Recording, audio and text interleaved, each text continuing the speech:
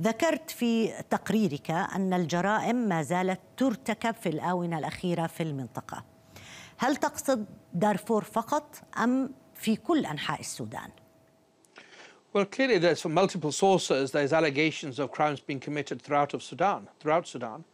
But I was focusing particularly on Darfur because that was the clear parameters of the original referral. And my view, of course, judges will check it if we apply for warrants, but it's the clear view that there's a nexus between what is happening today by the Sudanese armed forces and the RSF, the Rapid Support Forces, and what compelled the Security Council to refer the matter originally to my office and to the court in 2005. And so those allegations in Darfur clearly are a priority to me, and I'm considering other allegations outside Darfur as well. But what is, in my assessment, clear is jurisdiction in relation to crimes within Darfur.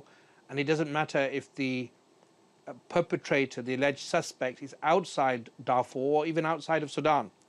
You know, nobody has a license to commit genocide, war crimes, or crimes against humanity, and we need to make sure that that legal principle is felt by those who have the power they feel to oppress and to kill and to destroy, because we've got to, as a species, we have to build a world in which this is no longer acceptable. لكن هل لديكم أي تقارير تحدد أسماء القادة الحاليين في العمليات العسكرية الجارية في السودان والتي تحدث في البلاد على نطاق أوسع؟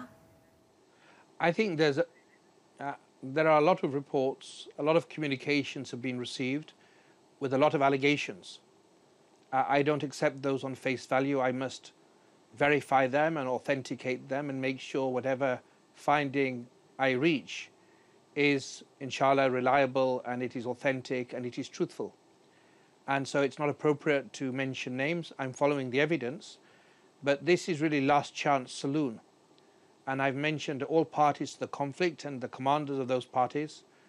I encourage them, for the sake of humanity and for the sake of justice, to contact my office as quickly as possible and start communicating. I think we're all tired of the promise of cooperation. We need to start seeing practical cooperation, and I think that's what is required right now. It is to take action.